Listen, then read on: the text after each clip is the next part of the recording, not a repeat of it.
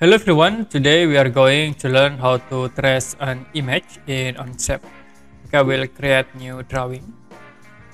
Click create. We're waiting to go into Onshape drawing area. And now in here I will insert for reference image, but first you can click in the top view, click sketch, and I will change into top view. Click at this icon and insert image. I will use import and use this example image. We're waiting to upload into Onshape and you can click the image. Now you can attach into your drawing area. Like I will touch in here. Okay, like this.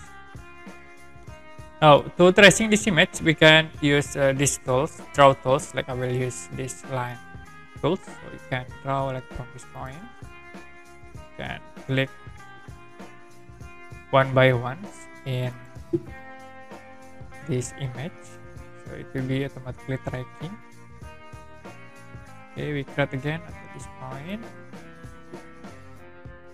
So very easy. If you has the cube, you can use art tools. So in this tutorial, we only use line tools because this is all strike lines for the shape.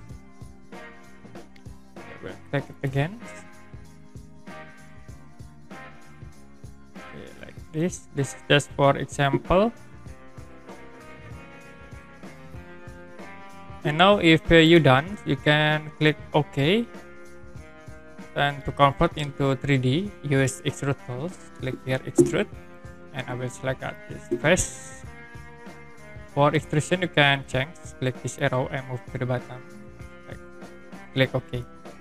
Now we already extrude these objects by using reference image. If you want to change this object's color, you can double click in here. Okay, I will change into black. Also in here, black, and in here, black. Can close. Now we already create these basic 3D models with tracing image in Onshape. And if you have any question about this tutorial, you can comment below this video.